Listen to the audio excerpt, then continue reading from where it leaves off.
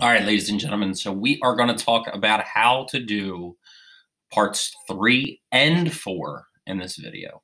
So the first thing you need to do is get your image that you submitted for part 2. So remember, your image needs to be a picture of your actual drawing.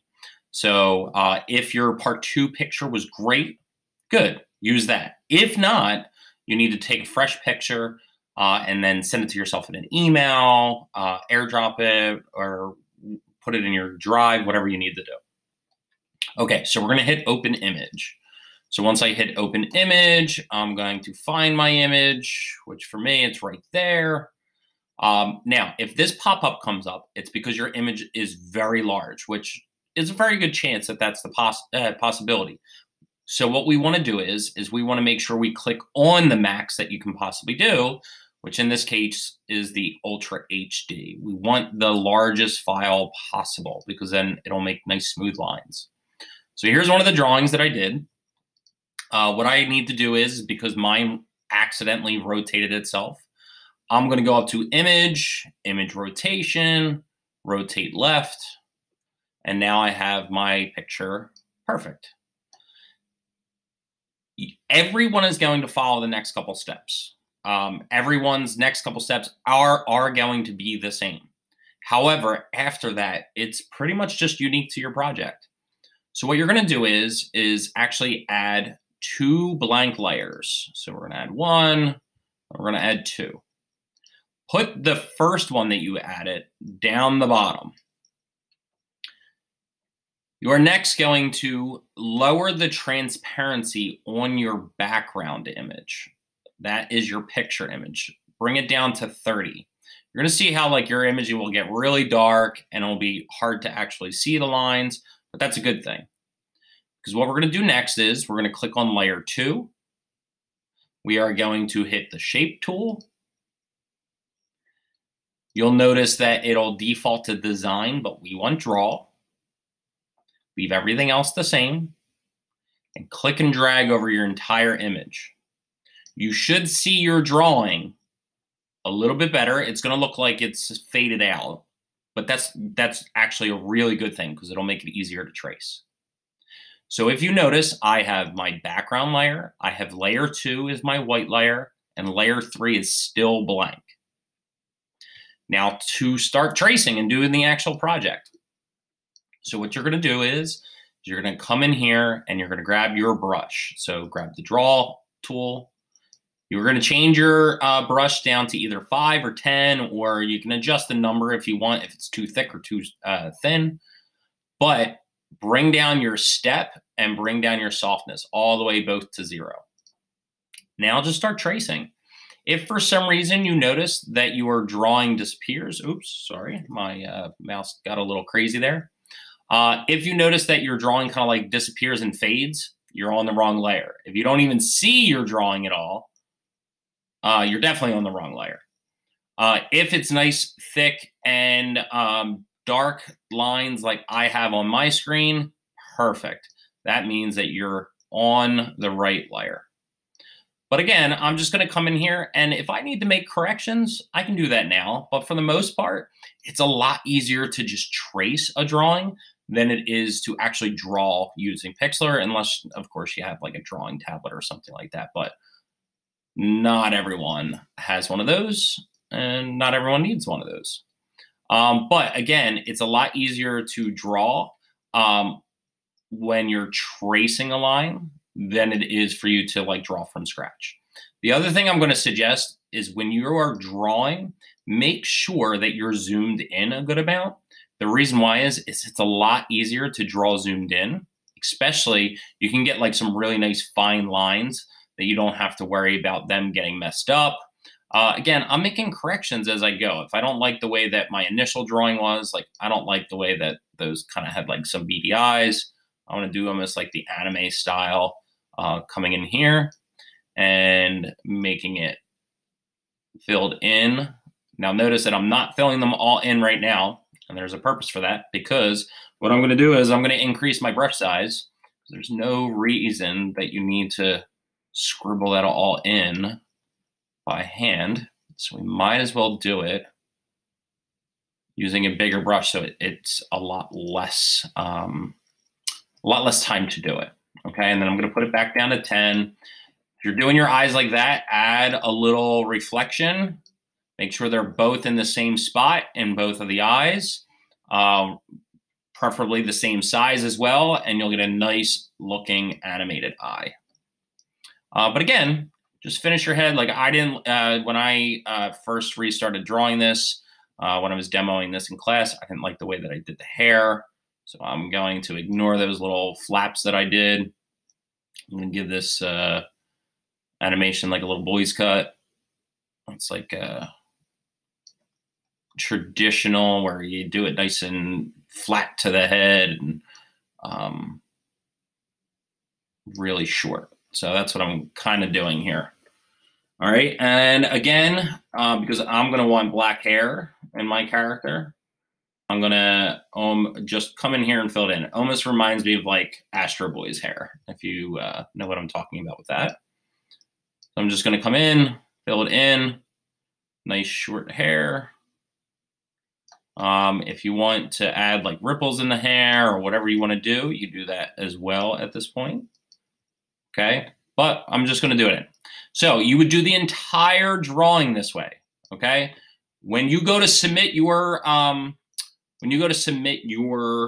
part 3, you need to make sure that you have the entire thing done, and not only that, but you also want to make sure that it's only black and white. And I will explain that to you in just one second. I just wanted to get the last little bit of my face done. Okay, so I'm making him look like he's got like a little, almost like Popeye side mouth smile going on there. So I'm going to come in, add some little shine for the teeth. Notice that I'm adding some white, and that's allowing me to fill that in. I may mess it up. That's perfectly fine because I'm just going to come back with a brush and make it look nicer. Okay.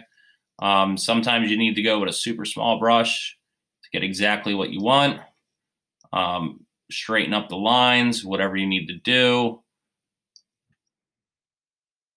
And you fix it and you're done. Okay. So now, say I have finished tracing my entire person. I'm going to hide that original image. So you're going to have 2 layers for part 3 that you're going to submit. Just the layer 3 that's up here and the layer 2. So the black tracing and the white background.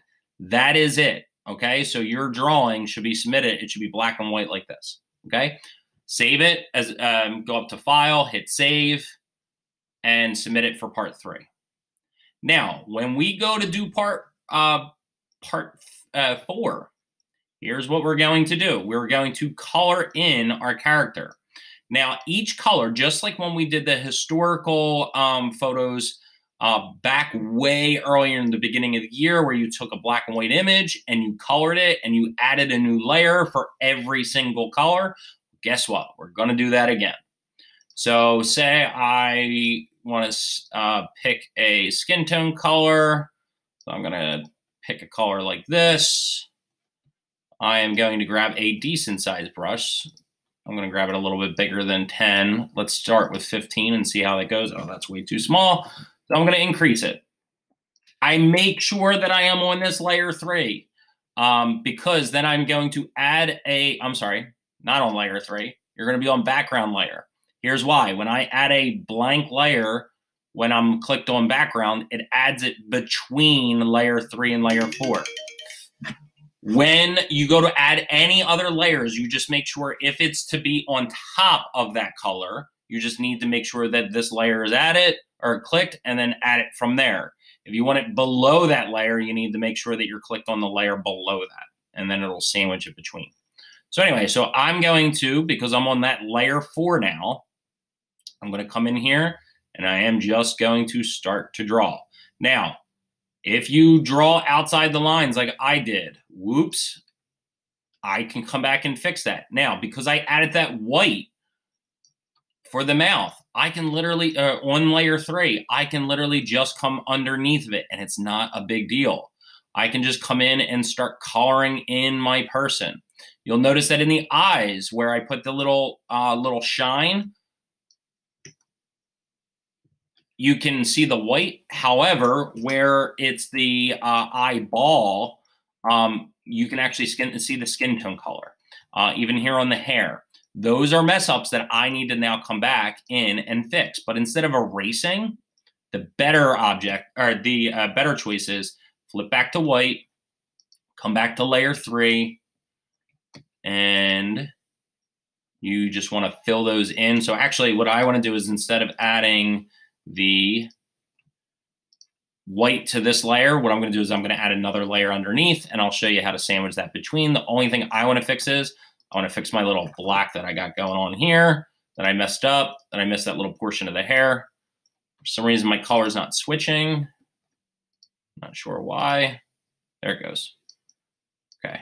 So I fixed the hair, but now to fix the spots that are between, what I'm going to wind up doing instead is I'm going to add another layer on top of the layer 4. So I'm going to hit plus and then empty. And I'm just going to come in with a white. And I'm just going to fill in this area in the eye. So now those fill in, and I don't have to worry about them. Okay? So now you may go, all right, well, Anderson, what about those spots where you came out over here? Well, that's where we need to grab the eraser, because we can't leave that out and about. Now, notice that I just started using the eraser and it created that faded look. We don't want that. We want our erasers to be the same setup. No softness, no step. The size, just whatever is convenient for you for that erasing spot. Now, don't worry about, like, say like down here, I came over where the shirt would be, okay? That's not a big deal, and here's why. When I go to actually draw my shirt, because the shirt is on top of the skin, I am going to add a blank layer. And I'm going to pick a shirt color. Let's do red. And because I'm on a new layer, it will go right on top of the skin tone color. You just need to make sure that obviously you stay in bounds. And it looks like I drew that black on the wrong layer. So I'm going to have to fix that. But that's it. Do this for your entire character. Save it as a JPEG and submit it for part 4 when I post part 4 later in the week. Enjoy it.